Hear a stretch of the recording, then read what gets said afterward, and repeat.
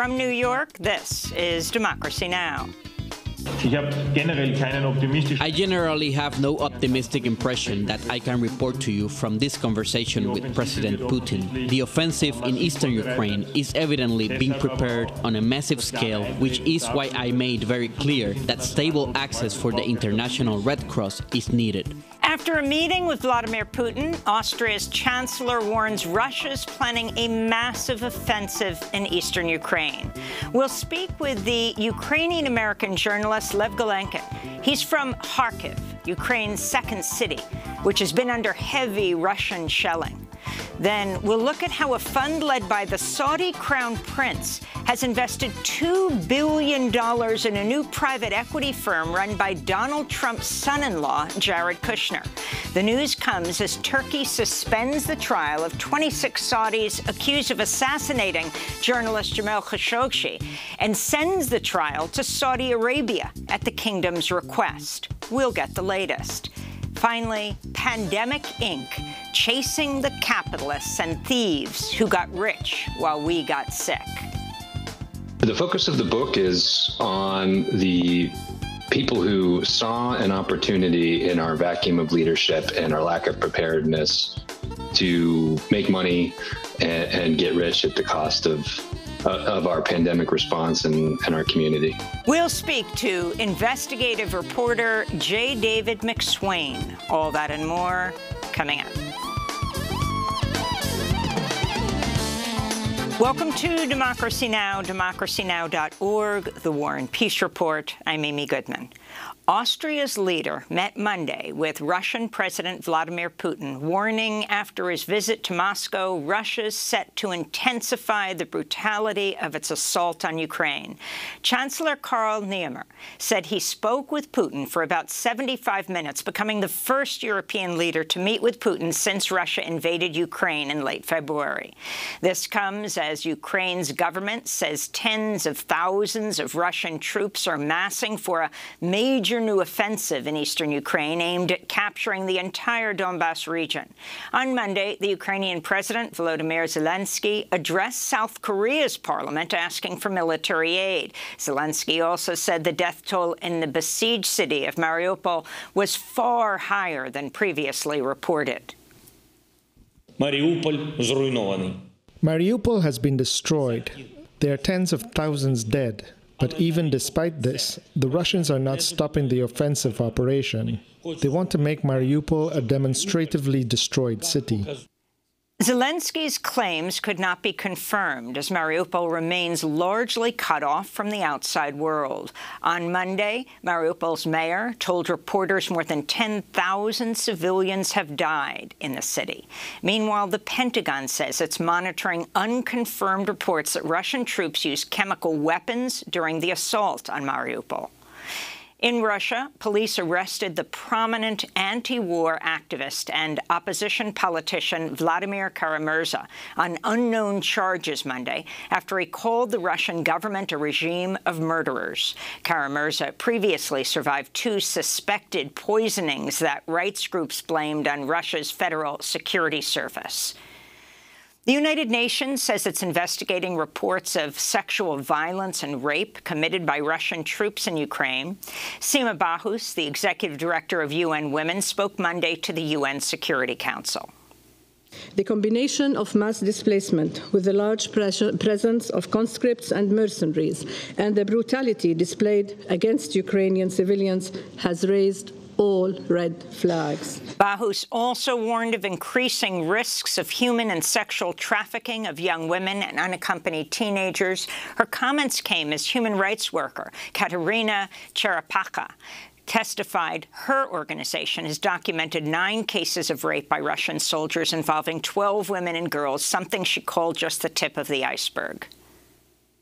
We know that many of these cases will hardly or even never be disclosed, unfortunately, as many of those suffered are killed already by Russian invaders. We know and see, and we want you to hear our voices, that violence and rape is used now as a weapon of war by Russian invaders in Ukraine. Sweden's ruling Social Democrats said Monday they'll review their long-standing policy of military non-alignment after some lawmakers demanded Sweden apply for NATO membership. This comes after Finnish leaders said they're considering a plan to end Finland's long-standing neutrality policy in order to join NATO. In Moscow, Kremlin spokesperson Dmitry Peskov warned NATO against the inclusion of Sweden and Finland. We've repeatedly said that NATO remains a tool geared towards confrontation. It's not the kind of alliance that ensures peace and stability, and its further expansion will not bring additional security to the European continent. Earlier this year, Swedish and Finnish soldiers joined about 30,000 NATO troops in northern Norway near the Russian border for Arctic war games known as Operation Cold Response. China's COVID-19 crisis deepened Monday as authorities announced plans to test 18 million people in the city of Guangzhou, northwest of Hong Kong. Officials sealed off the city to most new arrivals and canceled in-person classes for school children after officials detected just 27 coronavirus cases on Monday. This comes amidst growing popular protests against a sweeping lockdown in Shanghai, where some 26 million people have been confined to their homes for up to 3 weeks, sometimes without access to food or medicine. Some parents report they spent days separated from young children who tested positive for coronavirus. Here in the United States, Philadelphia has become the first major city to reinstate an indoor mask mandate after a sharp rise in new COVID-19 cases. The move comes just 6 weeks after Philadelphia officials dropped indoor mask requirements put in place amidst record rates of infection last winter. Meanwhile, several prominent U.S. universities, including Columbia, Georgetown, Johns Hopkins, and Rice, have reinstated mask mandates on campus. The number of U.S. infections is once again rising, led by northeastern states where the BA.2 Omicron subvariant has become the dominant form of coronavirus. Israeli forces have killed 6 Palestinians, including 2 women and a teenager, since Friday. In one incident, Israeli soldiers shot dead an unarmed Palestinian mother of 6, who they claim did not heed calls to stop at an Israeli checkpoint near Bethlehem in the occupied West Bank. Tension has been soaring in recent weeks between Israelis and Palestinians. 14 people have died in Israel in attacks by Palestinians over the past 3 weeks. Israel's responded by raiding Palestinian neighborhoods in the West Bank, setting up makeshift military checkpoints, and conducting mass arrests. The Israeli Prime Minister, Naftali Bennett, who recently lost his parliamentary majority, said, quote, "The state of Israel has gone on the offensive." In news from Egypt, an economic researcher has died in custody after being forcibly disappeared in February.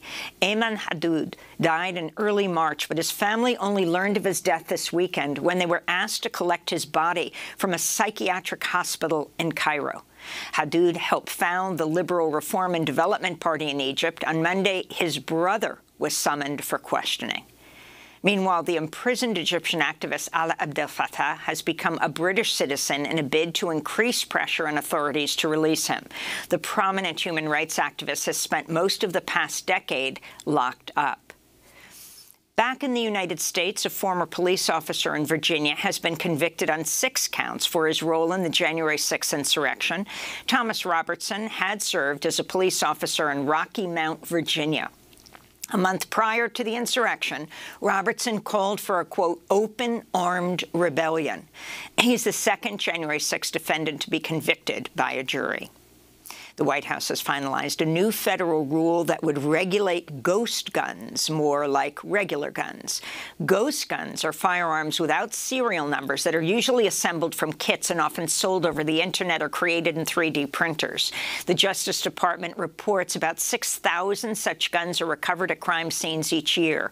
President Biden announced a new regulation Monday at the White House, where he was joined by Mia Tretta, a survivor of the Saugus High School shooting in Santa Clarita, California in 2019.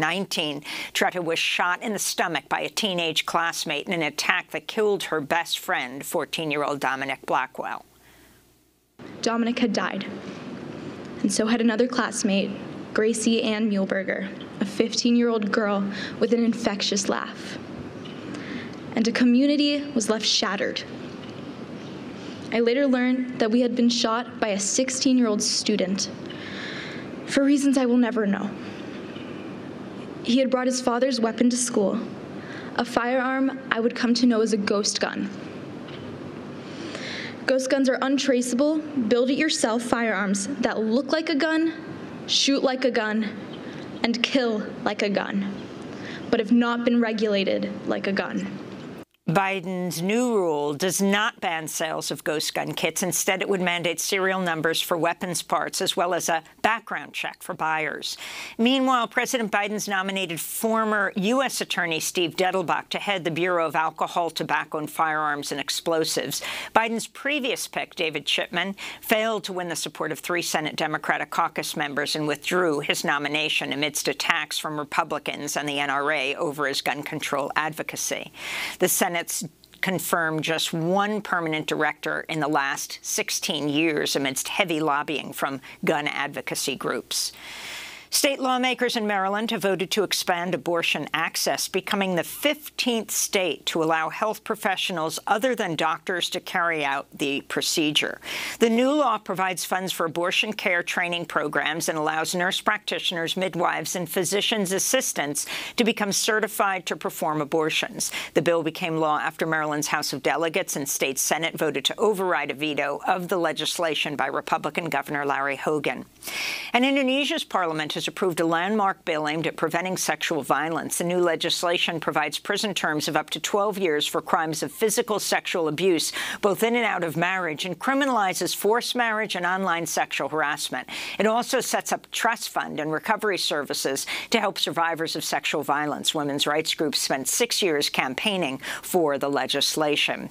Outside Indonesia's parliament, police fired tear gas and water cannons to clear hundreds of students who rallied Monday to protest high prices for staples like cooking oil. The students are also demanding that the Indonesian president, Joko Widodo, back away from a proposal that he extend his tenure beyond the 2 terms in office allowed under Indonesia's constitution.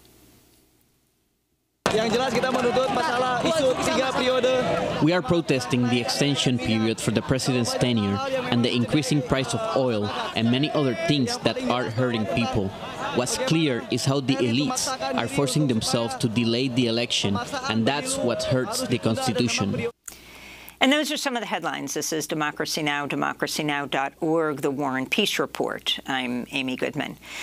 Austria's Chancellor, Karl Nehammer, met with Vladimir Putin in Moscow Monday, becoming the first European leader to meet with the Russian president since the start of Russia's invasion of Ukraine.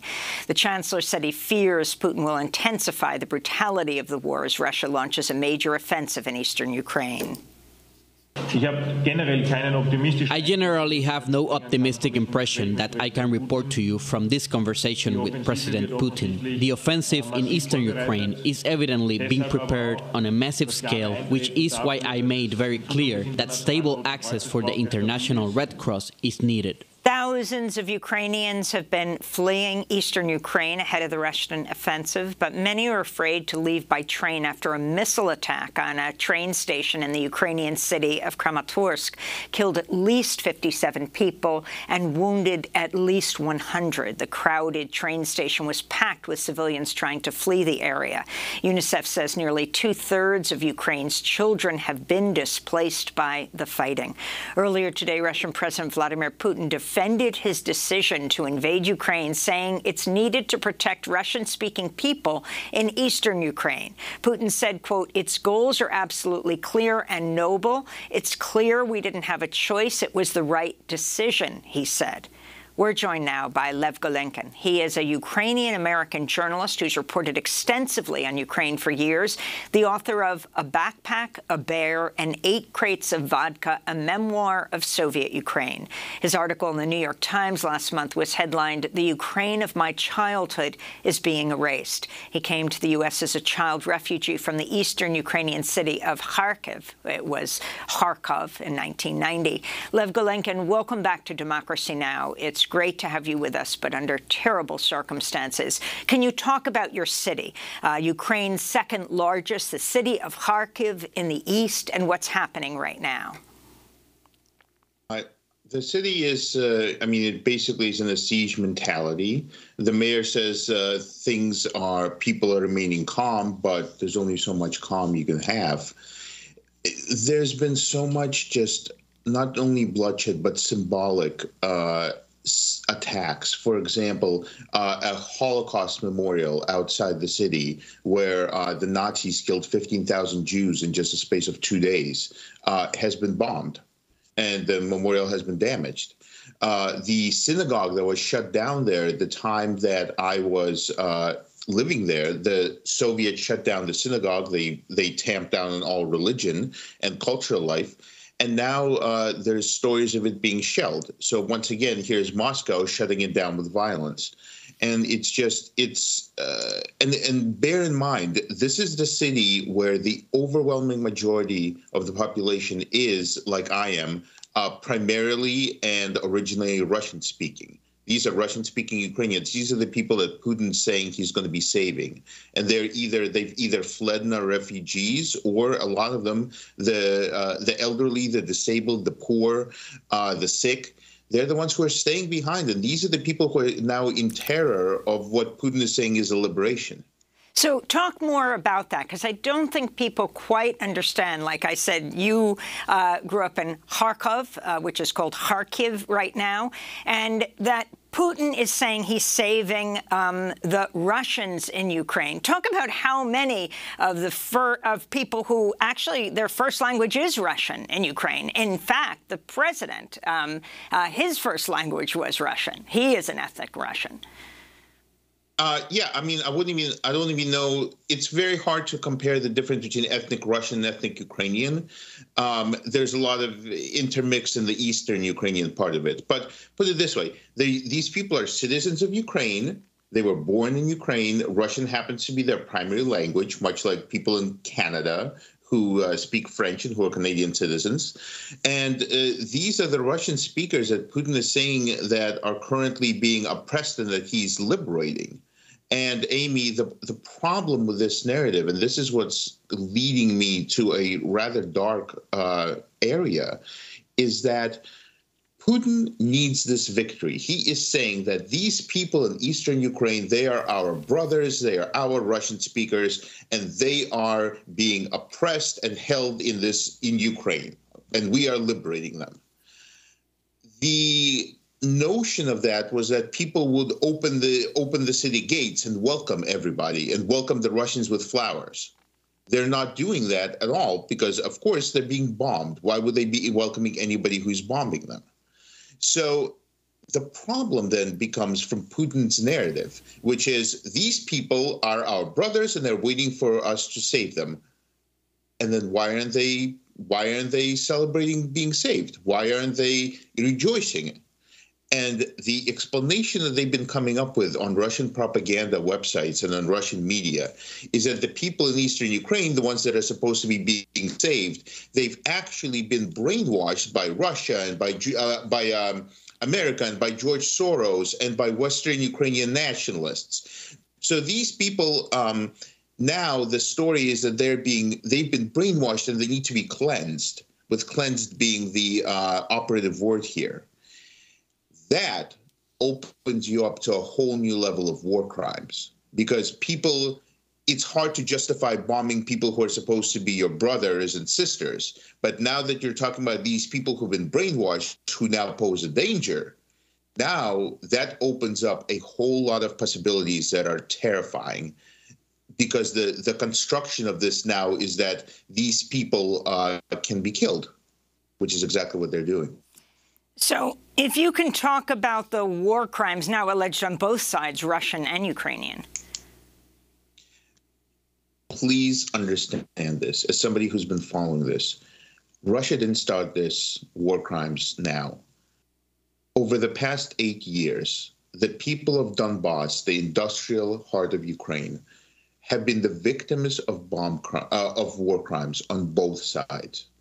Both sides have used cluster bombs. Both sides have used Grad missiles, which are basically just have no, they'll just go up and they'll just fall over a population. They're not aimed at anybody, and they just kill people. Both sides have unleashed gangs of psychopaths that have been raping, have been torturing, have been withholding supplies, have been blocking food from areas. So Russia is right now committing a ton of, I mean, the entire invasion is a war crime. It's like, it's talking about specific ones. It's actually really just none of this would be happening if Russia didn't invade. So the primary invasion, that's the war crime here.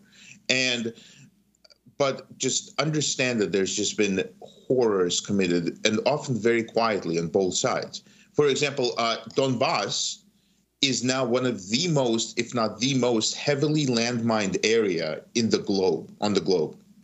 And this is incredible. Like, people just don't understand, but both sides have been spreading mines everywhere without leaving maps. And villagers on either side of the conflict have just been blown up quietly over the past 8 years. You just hear report here, report there, but it's millions of people who've had their lives destroyed between this fighting. So, Lev Golenkin, you keep talking about over the past 8 years. Let's talk about the history. As it becomes clear, the Austrian chancellor, meeting with Putin for over an hour and coming out and saying it's going to be brutal. We can't stop this. It's going to be in the East. And it didn't just take him saying this.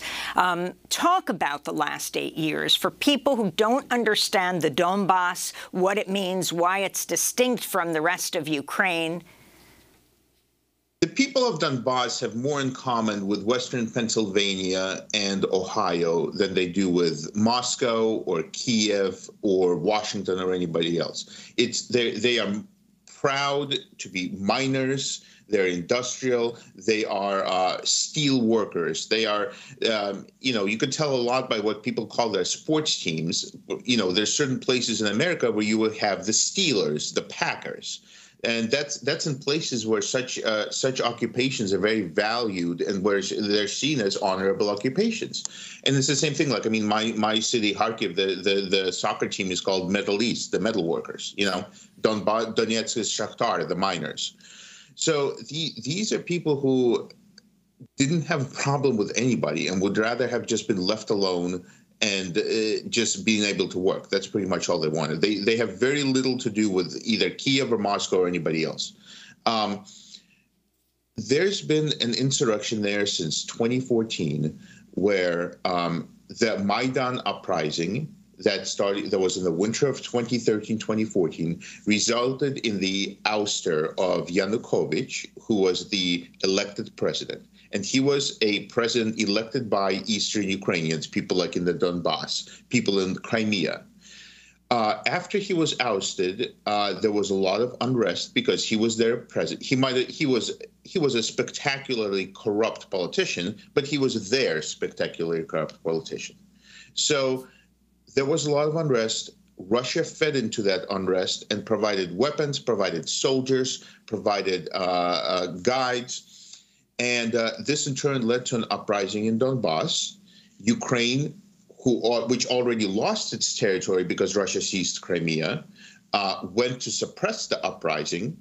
And from that point on, Donbass, this industrial heartland, turned into, I mean, if you look at it, it just turned into an apocalyptic wasteland with both sides just funneling psychopath mercenaries, with funneling weapons, bombs, mines, and just destroying the entire area.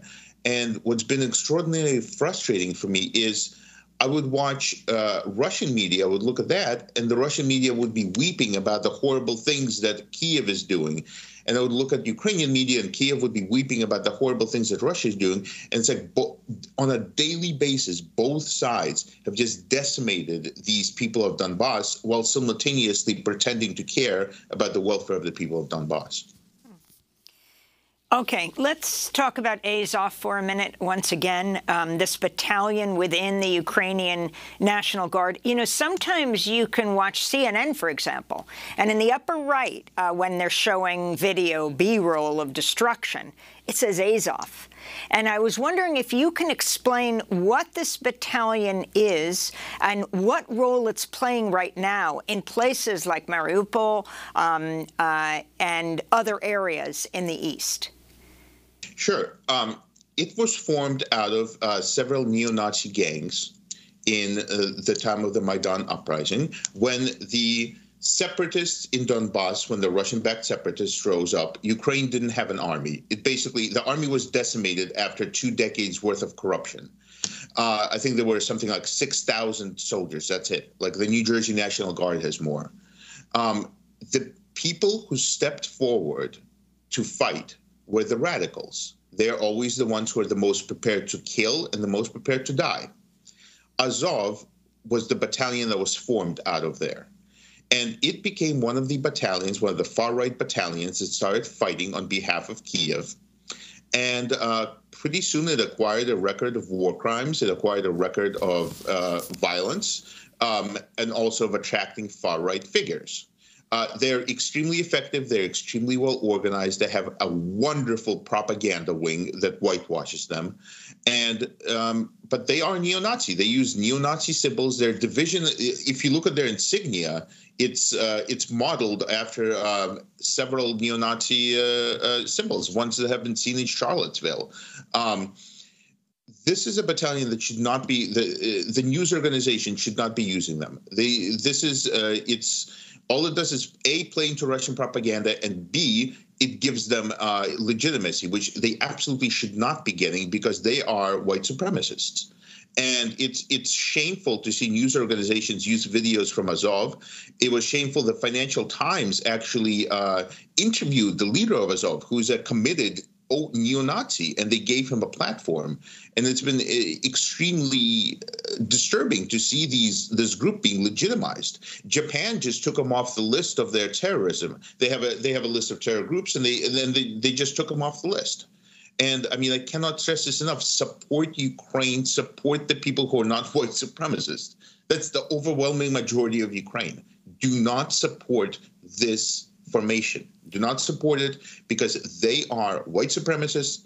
They are wonderful for Putin's propaganda, and they are seeking to get international fighters to come to Ukraine and learn how to kill, which is the absolute worst thing we want. Do you see parallels between them and the Mujahideen of Afghanistan, where the U.S., supported the Mujahideen, gave them weapons, and then they turned those weapons on the United States? The same thing here. I mean, you've got this massive, unprecedented amount of weapons going into Ukraine right now.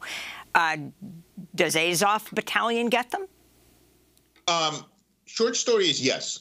There's already been proof that they've gotten, for example, rifles, sniper rifles. There's proof that they've been getting training over the past, and this has been happening over the past 8 years. While, myself and others have been writing saying, listen, this group needs to be taken care of. This group needs to be disbanded. It should not be operational in Ukraine. All it does, it hurts Ukraine. And so, yes, they have absolutely received training. They have absolutely received weapons. And a lot of the times, unfortunately, the people who are training, and I've talked to some of the people who are training them on the ground, they don't know who's in Azov or not. They don't. A lot of the times, they don't come wearing T-shirts that say they're in Azov, and it just turns out that later, when people look at social media and they figure out who's who, it turns out that yes, we do wind up training these people, and they've had people from NATO come over and train with them, and it's a horrible look. It shouldn't be done. Support Ukraine. Don't support the tiny part of it that happens to be an actual white supremacist battalion. Now let me ask you about Putin reportedly appointing this new Army General Alexander Dvornikov to head the next phase of the war in Ukraine. Served in Chechnya in the 90s, 2015 became the first Russian commander to lead military operations in Syria. Since 2016 has overseen the Southern Military District, which includes Crimea, the Ukrainian peninsula seized by Russia in 2014. What do you know about him? I know what everybody knows, that this is a person who takes a total war approach, for whom civilians are part of the war, and who has certain just utter lack of restraint and, well, lack of restraint is he's shown just a willingness and a strategy that involves murdering civilians. So the fact that he's on there and the fact that he has such a track record should tell you exactly what's in store for Eastern Ukraine. Finally, if you can talk about what you think needs to happen right now, as you see, as you described it in your New York Times column, your country being erased. One is to put as much sanctions as you can. For 8 years, the sanctions that have been put on Moscow have been extremely weak. It is only now that they're actually starting to do sanctions that hurt. Because that's the problem with sanctions. The real sanctions, the ones that have an impact, also wind up hurting us. You know, there's a sacrifice that needs to be done. And that is the number one thing. And the number two thing is, as stupid as it sounds, if you've done everything you can, and if you're just sitting there, you don't know what to do, okay? Learn a little bit about Ukraine, because Putin's entire premise and his entire war effort is to say that Ukraine doesn't exist. Ukraine is basically this backwards area of Russia that's just wayward and just you know, a bunch of peasants. Okay, and what he's trying to do is trying to say the Ukrainian language is not a language; it's really just a dialect. The Ukrainian culture is not a culture; it's really just a backward folklore. Learn a little bit about Ukraine, okay? If you just are sitting there and you have nothing else to do, okay, learn about the culture. Learn about we have these wonderful headdresses, for example, these gorgeous headdresses. The national dress styles. Learn about the history. I mean, Kiev Rus was an empire that had trading from Scandinavia to Afghanistan. I mean, it was this incredible first Slavic empire before Moscow was known to anybody. Back when Moscow was just a pile of mud. Putin wants to erase Ukraine in an existential way. So if you've donated, if you've called you a member of Congress, if you've done everything else, if you've helped the refugee, you know what? Then, and if you have a little bit of time, if you want to go against Putin, then learn a little bit about this culture, learn about this land. Lev Golenkin, I want to thank you for being with us. Ukrainian-American journalist, reported extensively on the Ukraine crisis. We'll link to your piece in the Times, author of A Backpack, a Bear, and 8 Crates of Vodka, a memoir of Soviet Ukraine. Next up, we look at a fund led by the Saudi Crown Prince that's invested $2 billion in a private equity firm run by Donald Trump's son-in-law, Jared Kushner. Stay with us. Chuck it up to the hole in the yard. In 15 hours, I put up a guard. Woke to a mess, hidden in dreams, to find you not at home. Oh, I'll take my pickup and covered in pearl, an abstract wonder when you're head over heels. Permanent breath, rising steam. We see it all. We long to be seen.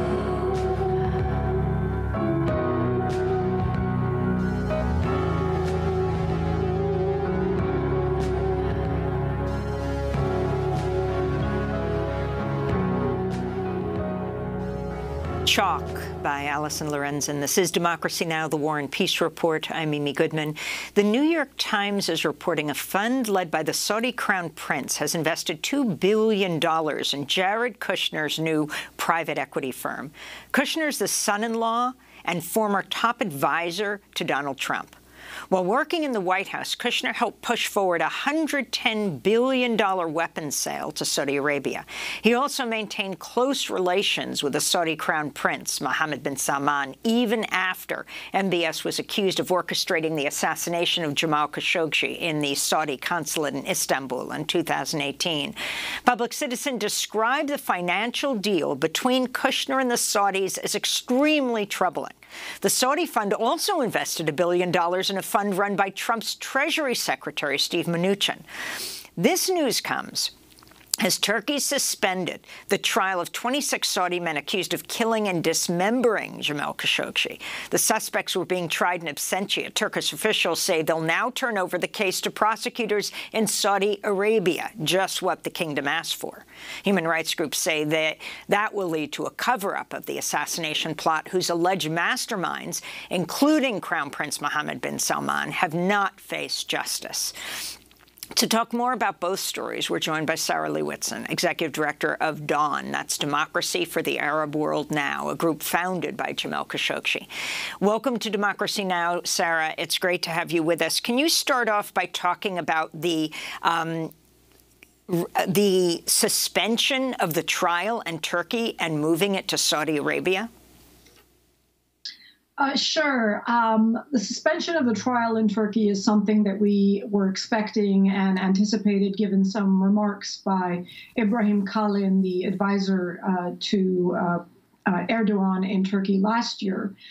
It is part of a process of rapprochement that the Turkish government has been pursuing with Gulf states, particularly the UAE and Saudi Arabia, and in a particularly vulnerable situation where the Turkish economy is in free fall, really doing everything they can to mend ties. Of course, the main obstacle for Saudi ties with Turkey was the persistence of this trial.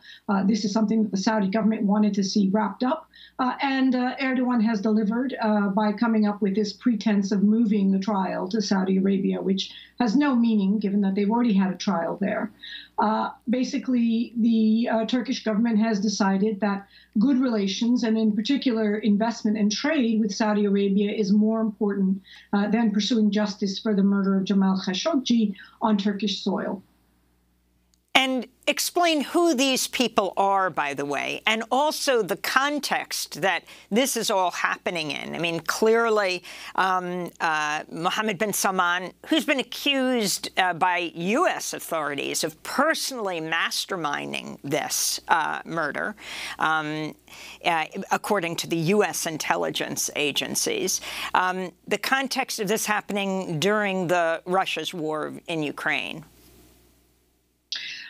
Well, I don't know if it really pertains to Russia's war in Ukraine. As I said, the Turkish government made official statements last year talking about possibly ending the trial or moving the trial, although nothing happened. I believe this has been a process that has been underway since that time, with the Turkish government trying to find the quietest way to move that trial. Possibly the Ukraine conflict is a massive global distraction, so there's less attention on Turkey's abandonment of the trial in Turkey than there might otherwise be. But the really important development was President Erdogan's travel to the UAE to secure further investments. He was supposed to visit Riyadh in February at the same time. That didn't happen because the trial was still outstanding. Late last year, the UAE injected massive amounts of cash into Turkey's failing economy and committed to massive investments going forward. The UAE is really just saving the Turkish economy, has saved the Turkish economy. This is very clear in terms of the Turkish government's approach to a rapprochement with all of the axis of authoritarians in the region, including Egypt, as a result of which there has been a real crackdown on the Egyptian exile population inside Turkey, as well as a rapprochement with Israel. And so really, I think this was the main thorn standing in terms of Turkey being able to reestablish good relations, profitable relations with Saudi Arabia. And, of course, the courting of Saudi Arabia right now for its oil, as the world tries to get away from Russian oil and gas, is a key time for Saudi Arabia to make demands in exchange. Absolutely, and Turkey's not the only government that MBS is making demands on. MBS has also made demands that he be given immunity from prosecution in the United States from our lawsuit with Khadija Cengiz, as well as 2 other lawsuits pending against him, including against Saleh al-Jabri for his attempted murder of Saleh al-Jabri. And so right now, Mohammed bin Salman is reportedly holding oil output and the price of global oil hostage to his escape from prosecution, his escape from justice in the United States. It's really a terrifying example of the export of authoritarianism to our country, where he has no problem asking for an intervention in our judicial system in order to swap increased oil output. And it is not easy for the Biden administration to deal with what is increased leverage by the Saudi government because of the crisis in oil output and oil prices right now. I wanted to also ask you about the New York Times piece, top story published Monday, that describes how a fund led by the Saudi Crown Prince has invested $2 billion in Jared Kushner, his new private equity firm, despite objections from the fund's advisors about the merits of the deal. And they weren't only objections. They talked about the inexperience of the affinity fund management, the bulk of the investment and risk. They said due diligence on the fledgling firm's operations found them unsatisfactory in all aspects. So the advisors said no, and then when the whole Saudi sovereign fund met, MBS overruled them. Can you talk about the significance of giving $2 billion to the president's senior advisor, former president Donald Trump, and son-in-law, as well as $1 billion to Steven Mnuchin? I would say it exposes the corruption and lack of accountability in both the American system and the Saudi system.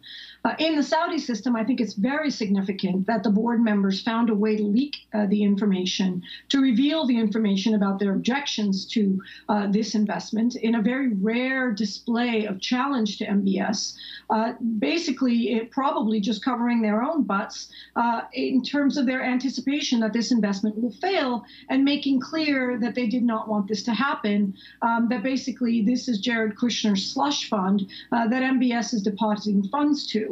In what must be probably the most expensive payoff for covering up the murder of Jamal Khashoggi here in the United States. And the evidence of the cover-up was openly discussed by none other than President Trump. We all know that Jared Kushner had very close ties to MBS and indeed leaked the names of Saudis who had been in meetings with U.S. government officials, endangering them and preceding the murder of Jamal Khashoggi. So this is something that Jared Kushner has been involved in for a while. In terms of our own country, it's really just appalling that there could be such a massive payoff for a former government official by a foreign government whose interests Kushner was very, very handily representing here when he was in the United States. It speaks to a glaring lack of conflict of interest rules that should prohibit business dealings by former government officials, services or employment by former government officials to foreign governments after their work. It just creates a massive conflict of interest. And clearly, the fact that this fund has just come into existence with the fact that there's no experience on Kushner's side for running any kind of fund, and yet it gets billions of dollars from one principal investor, Mohammed bin Salman in Saudi Arabia. It just reeks. And really what it demands is a congressional investigation about everything that transpired before this fund was set up and everything that's happening now. We should say our guest, Sarah Lee Whitson, is not only head of Dawn, but she has filed a lawsuit on behalf of the fiancé of Khashoggi that alleges MBS and his co-conspirators ordered the abduction, torture, murder, dismemberment, and disappearance of Khashoggi. The lawsuit seeking relief under the Alien Tort Claims Act and the Torture Victim Protection Act for Khashoggi's murder. We spoke about that earlier, and folks can go to democracynow.org. But I wanted to end by asking you about the news out of Yemen. The UN brokered 2-month truce in Yemen. Now in its second week, the U.S.-backed Saudi-led coalition and Houthi rebels both agreed to halt all offensive operations inside Yemen across its borders. Can you talk about the latest and the significance of this? Well, first of all, it is a tremendously positive development. This is the first truce for over the past 6 years. And so far it's held. It's a time-bound truce of 2 months. And it's almost a complete truce. And I say almost because while the guns are quiet, the siege of Yemen has not stopped. The Saudi-led coalition's blockade of the entire country, air, land, sea, has not stopped. While there have been some agreements to allow some limited flights into Sana'a, which is great, and some limited fuel shipments into Houthi-controlled areas, which is very important, overall the siege remains. Domestically, it will remain to be seen whether this attempt by the international community, the UN, to establish a new government structure. President Hadi has turned over his executive powers to a new government structure that includes basically every party to the conflict inside the country except for the Houthis, in an attempt to bring them together to, I suppose, defeat the Houthis once and for all. Whether that will hold remains to be seen. I think we all have to realize that the Houthis will have to be part of any negotiated settlement in the country, and excluding them, as they represent certainly a sizable minority in the country, will not be a recipe for success. Nevertheless, this is a tremendously important respite for the Yemeni people from bombs and weapons that have been devastating them for the past over 6 years. Sarah Leibowitz, I want to thank you for this update on these issues, Executive Director of Democracy for the Arab World Now, or DAWN. Next up, Pandemic Inc., chasing the capitalists and the thieves who got rich while we got sick. Back in 30 seconds.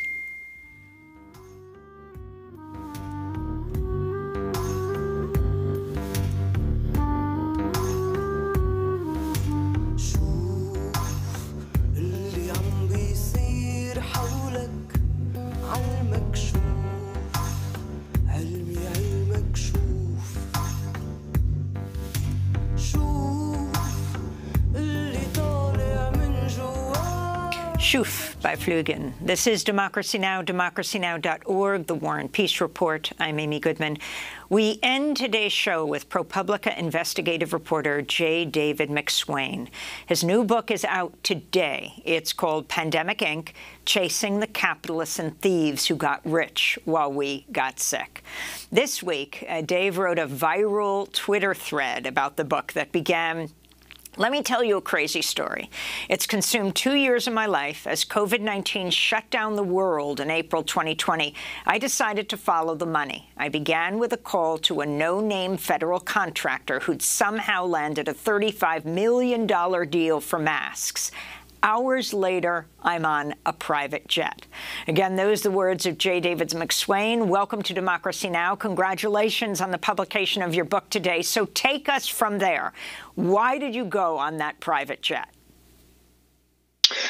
So these were the early weeks of the pandemic, late April, early May 2020. Really scary times. No vaccine, masks in short supply, our hospitals overrun. And this contractor, who I had found in federal purchasing data, had really come out of nowhere and had a really sizable deal that stood out. But in addition to that, he was supplying supposedly 6 million masks to the Veterans Administration, which oversees the largest hospital network in the country. So he had a pretty vital role in our pandemic response. And just sort of doing the due diligence, I wondered how he got this deal, and called him, and he ended up saying I could tag along on this private jet. And in doing so, over the course of maybe 72 hours, flying first to Georgia and then to Chicago, realized that he didn't have any masks. He'd claimed that they were bought out from under him. Next, he had a new line on masks. It involved some interesting characters. And slowly but surely, as I'm sort of observing this, I began to wonder if the whole thing was made up, and if in fact he had conspired to defraud the federal government. And, we didn't know everything then, but this was really crucial information that I felt the American public needed to know. So we reported what we knew, and that really set me off on more than a year of reporting, following around not just federal contractors, but people who entered this space, sort of seeing the chaos cascading down from the federal government through states and into cities. And, just over and over found these just sort of bizarre characters doing odd things and really just trying to take advantage of our national emergency. So what happened with Robert Stewart? I mean, he didn't get this money alone. He was given this money by the U.S. government. And what happened to the masks? Well, I should clarify, he hadn't been given the money outright. The federal government, unlike some states, was under the working under the idea that, well, we'll just hand out contracts all over the place and we'll pay if stuff is delivered, which they said was, sort of no harm, no foul. But what they were doing was they were flooding these big contracts into this market full of brokers and investors and everyone. And they're seeing, well, the federal government's willing to pay $6 for a mask that used to cost $1. So while he didn't collect any money because he ultimately didn't deliver any masks, and was ultimately charged on 3 counts of fraud, others did get paid for the delivery of subpar equipment at times. Sometimes I have one example in Pandemic Inc., the book, of a contractor who'd stood up a company, and by the end of the week had a sizable deal with the Federal Emergency Management Agency to deliver test tubes. Those test tubes were not, in fact, test tubes. They were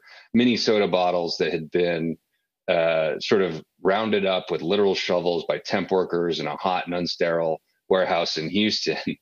And the federal government ended up accepting those and paying this vendor, even those non-test test tubes were completely unusable. So there was an array of folks who entered this space, some of whom managed to get paid, some of whom didn't, and some of whom ended up dealing with law enforcement.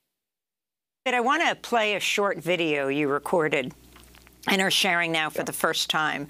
When you stopped by Thilliket's warehouse outside of Houston, Texas on June 10th, 2020, again, a few months into the pandemic, you later reported on how this company got a $10 million FEMA contract for test tubes, but gave them mini soda bottles instead. In this video, you approach the warehouse's loading dock after the garage door opens. You can see workers inside holding shovels and tiny soda bottles.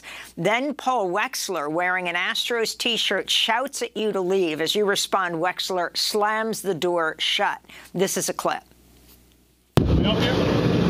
Yeah, I'm trying to talk to Mr. Wexler. No traffic. Leave. I'm not on your property. Leave. I'm not on your property. On our property. Are these sterile vials you have here? How are you sterilizing these vials, sir? You're going to get hit. Are these sterile?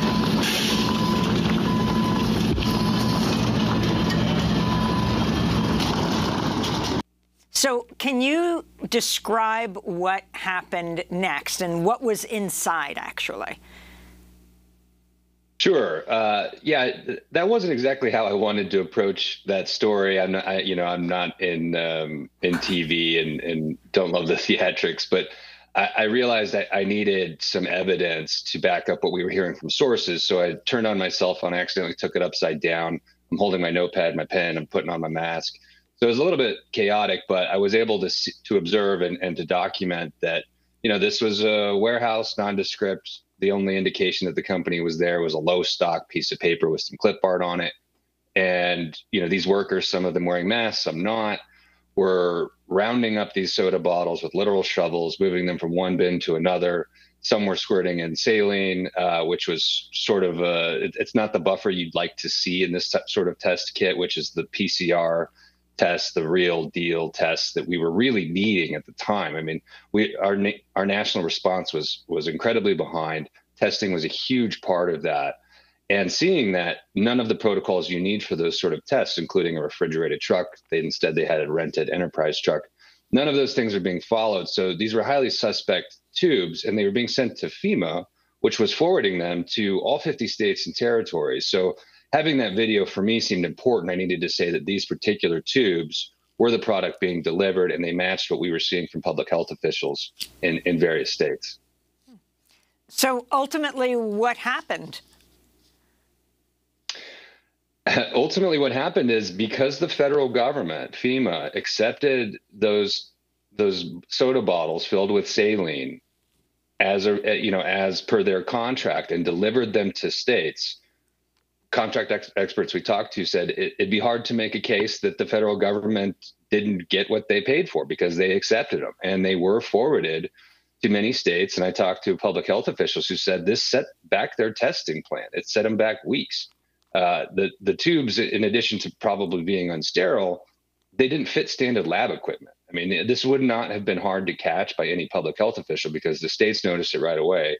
No one wanted these things.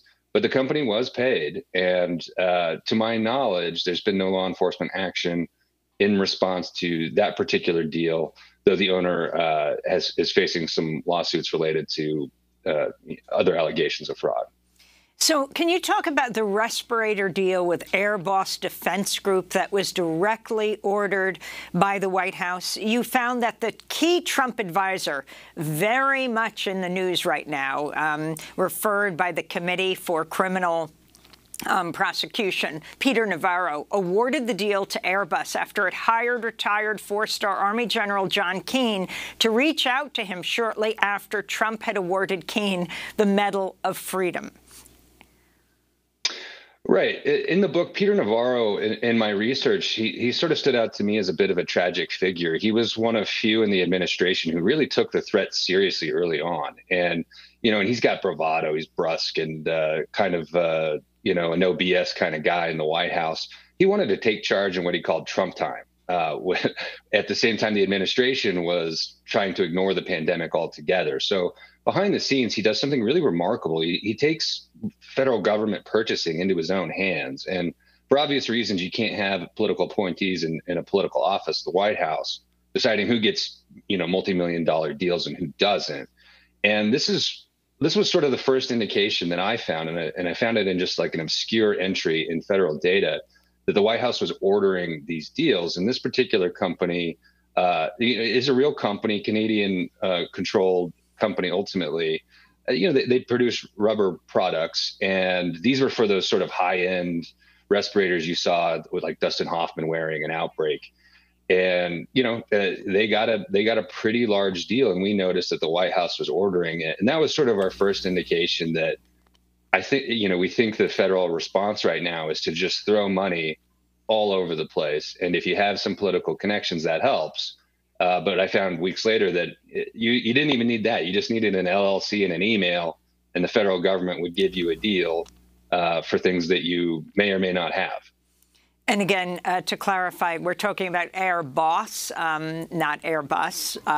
But Right. David, finally, if you can talk about what this all means. I mean, we're not done with this pandemic yet, and also the billions of dollars that were spent. Right. I mean, it's fair to assume from the outset that we were going to spend a lot of money. We weren't prepared. We needed to find supplies. Healthcare workers were in danger and dying. So you expect some of that. But I was really struck by how chaotic it was. Even though this was the Trump administration, I expected there to be some inertia just within the government bureaucracy to ensure that we were buying real things and we were getting a decent deal, and we weren't wasting our time with con men, and found that we were so flat-footed, so ill-prepared. Our national stockpile had something like 1% of what we needed to address, really that first wave of the pandemic. That's how bad it was, that our national well-being really rested in the hands of these mercenaries who smelled blood in the water and really sought riches. So I view the book as a blueprint of exactly what not to do, and sort of a call to better prepare so that we're not in this situation again. But more than that, I'm conscious that, we're all feeling pandemic fatigue, and we'd love to move on. I sort of looked through the lens the whole time in writing the book and in my reporting to answer the question of what does this mean about us? And at the end of the day, while the book is an artifact of the pandemic, I think it's really a story about who we are, our worst impulses, what happens when we just sort of have this religious adherence to free markets, when experts say we really should have had a very visible hand on this and directed supplies and figured out who needed things and made sure that our money was being used wisely. Well, J. David McSwain, I want to thank you for being with us. Investigative reporter with ProPublica, a new book out today, Pandemic Inc., Chasing the Capitalists and Thieves Who Got Rich While We Got Sick. I'm Amy Goodman. Thanks for joining.